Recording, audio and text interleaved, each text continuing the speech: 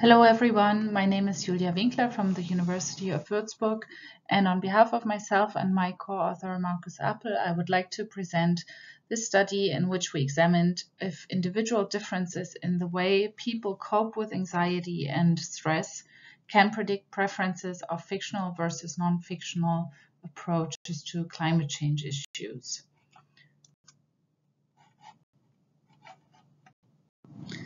Climate change, as one of the most pressing issues of our time, permeates public discourse and has also found its way into literature, movies, and TV shows. There is a growing body of fictional stories that imagine life in a world altered by anthropogenic climate change, which has been termed climate fiction or cli-fi. At the same time, surveys show a decline of engagement with news about climate change, and research finds that people avoid climate change information to avoid negative emotions. Because people deal differently with stress and anxiety, and therefore one may ask whether individual differences in coping styles can explain whether people seek out or avoid climate change related information, and whether climate fiction might be a preferred approach to engage with climate change for some people. For this study, we draw on the model of coping modes, which defines two modes of coping with stress and threatening situations. Cognitive avoidance refers to strategies that direct attention away from the stressor and arises if emotional arousal in response to a threat is perceived as non-manageable, whereas vigilance describes an orientation towards the threatening information and is motivated by the desire to reduce a sense of uncertainty. Although these constructs can be used to describe behavior and attention processes in specific situations, they are understood as traits in this model, meaning a person's individual disposition for cognitive avoidance and vigilance. These dimensions are further understood as independent, such that a person can be both high or low on both vigilance and avoidance simultaneously. Some scholars in aesthetic theory propose that art and cultural artifacts create an aesthetic distance, as a consequence of which audiences can experience them with a sense of emotional detachment and high engagement at the same time.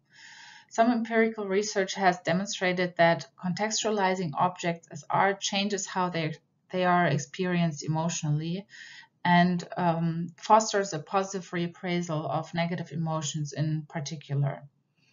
This can be applied to fiction as well. So fictional narratives offer a compelling form of learning about real-world issues, and because they are fiction, they enable experiencing emotionally extreme scenarios at an aesthetic distance, and therefore might provide a way to approach issues that might otherwise be experienced as too threatening or too emotionally arousing in a more safe and controlled manner. This line of thought from aesthetic theory can be connected with coping theory because the proposed underlying mechanism for cognitive avoidance is a fear of anxiety and a lack of resources to cope with emotional arousal. Fiction might be a preferred approach to threatening issues such as climate change for individuals who are high in cognitive avoidance. So in this study, we explored the question how coping dispositions might affect preferences for fictional and non-fictional books about climate change. We hypothesized that higher cognitive avoidance will predict a higher preference of fiction over non-fiction, whereas higher dispositions for vigilance will predict a higher preference of non-fiction relative to fiction. To test our hypotheses, we conducted an online experiment in which participants rated different fictional and non-fictional flap texts of climate change-related books. We used Prolific to recruit a gender-balanced sample among the German-speaking population living in Germany, and we ended up with a sample of 506 participants for our data analysis. We measured coping dispositions with the Minds Coping Inventory, which consists of 8 scenarios of threatening situations. Some of these are scenarios that are potentially ego-threatening, such as making a speech to a group of people or a job interview. And other scenarios are physical threats, like going to the dentist with a toothache. And for each scenario, participants are given a list of 10 coping strategies, half of which are vigilant and the other half are avoidant, and then are asked to indicate whether these would describe typical behaviors or thoughts that they would have in this situation. Our stimulus material consisted of 10 book flap texts, of which 5 were from fiction books and 5 from non-fiction books on various climate change issues like climate migration, melting ice, extinction of species, and so on. All stimuli were presented to all participants in random order and rated for interest on a single item. We tested our hypotheses using multi-level modeling due to the within subjects design of our study with continuous moderators.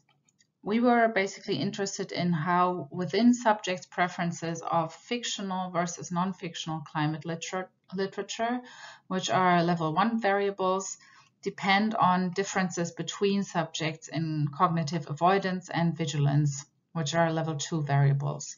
So we are looking at cross-level interactions in this model.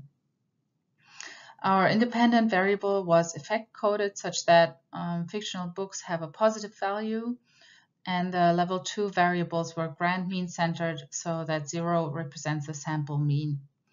We allowed for random slopes and random intercepts for subjects, meaning that our model considered that interest in the books per se and within preferences between fiction and non-fiction might vary randomly between subjects.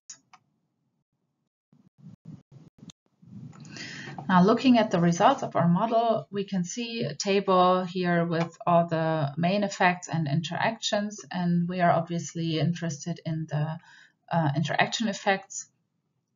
And we can see that there is indeed a significant cross-level interaction between condition and avoidance, but not between condition and vigilance.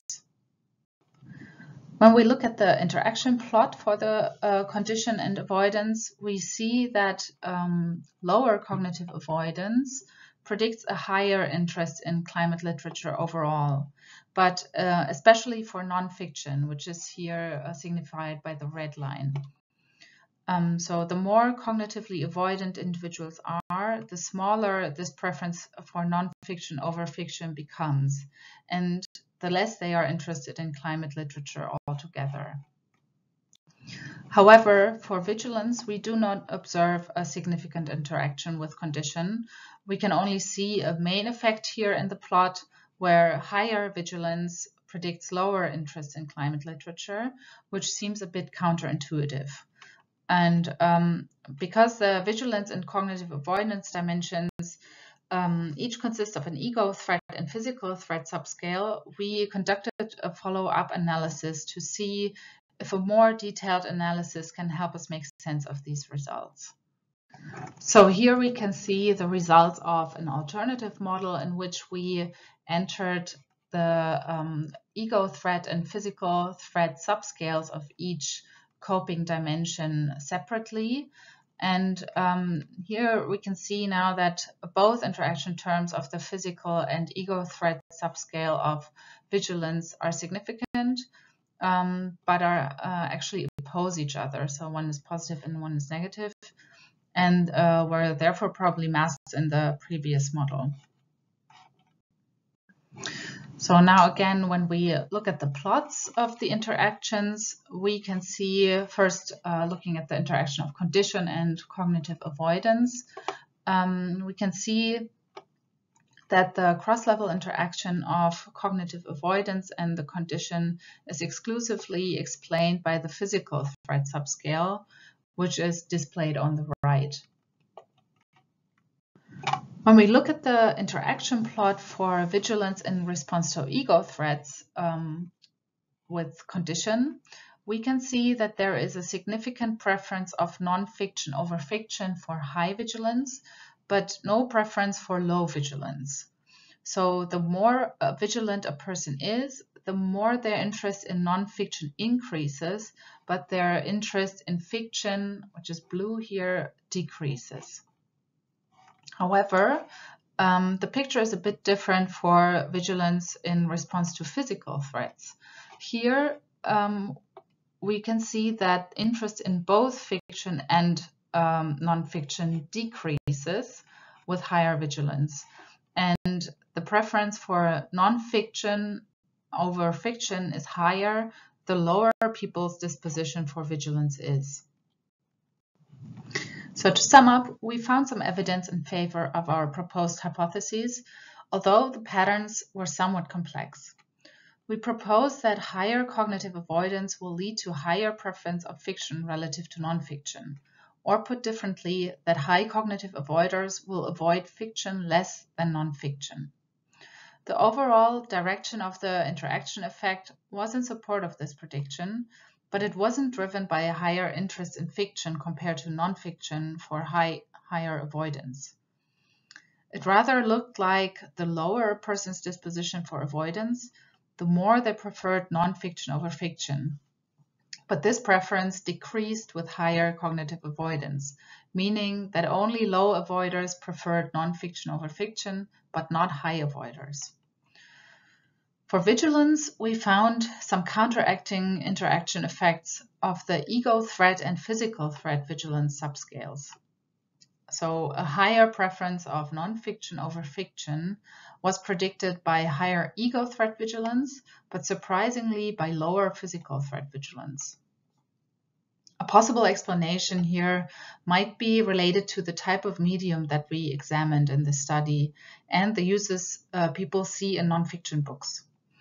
So nonfiction books often provide in-depth information in an easily digestible manner for people without a science background, or they might offer perspectives about what can be done to mitigate and adapt to climate change effects. They are not so much a medium for the latest news. So there might simply be different information needs associated with high physical threat vigilance compared to ego threat vigilance. So for people who are highly vigilant with regard to the physical threats posed by climate change, it might be more relevant to stay on top of new developments and monitor the latest information related to climate change. So they might find nonfiction books less of a useful source for their needs overall, but may nevertheless be highly interested in climate change news. So the patterns might look different for different types of stimuli. Of course, some limitations need mentioning. We limited our stimulus set to books in the study for the sake of comparability. However, in relation to my previous point, different types of media are used for different kinds of purposes. And in addition, the effects in the study were rather small. So in order to draw conclusions on the potential aesthetic distancing effect of fiction, it is important for future studies to test these hypotheses across various types of media, such as movies, TV shows, documentaries, podcasts, and news reports, and ideally also using a larger set of stimuli. And furthermore, owed to the within design of the study, the flap text used in the fiction and non-fiction conditions varied in a lot of other aspects than fictionality, which may have had an influence on participants' interest. For example, non-fiction books often have a lower degree of narrativity than the fiction books. So future studies should try and isolate the influence of fictionality to investigate the aesthetic distancing effect of fiction. Finally, thank you very much for your attention. And if you have any questions or comments, I'm happy to discuss them with you in person at the conference, or for the virtual attendees, just send me an email.